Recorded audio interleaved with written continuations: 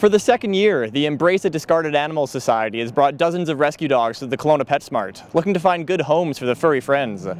Leslie Fee and her husband have been driving around in an RV full of dogs since 2012, pairing humans with dogs. But this weekend's adoption event in Kelowna is their biggest yet. We've actually came last summer and it was so successful. We did 2 adoption events last year, and this is the biggest event we've ever done. I think we've got 68 dogs here for this event, and it doesn't seem like we have enough dogs for the demand still. And we've had so many applications, such a huge demand for these dogs that we just thought, you know what, we're going to go for it. We're going to bring 2 buses of dogs. Basically, we're trying to get the dogs that are overpopulated and just going to have to be euthanized, and cats and kittens, and get them to areas where they're in demand. Many of the dogs came from shelters in California, but one mother-daughter duo in Kelowna this weekend came all the way from Taiwan.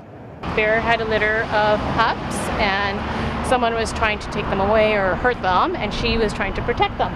So he ended up hurting Bear significantly, where he hurt her leg, and they weren't able to save the leg, so they ended up amputating it. Bear was trying to protect the litter, so she just didn't want anybody to hurt her babies.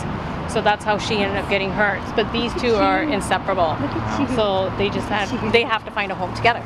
Those interested in adopting must go through a fairly rigorous approval process, which includes a home inspection. It has to be an appropriate match, age-wise, activity-wise, everything. For Castanet News here in Kelowna, I'm Nick Johansson.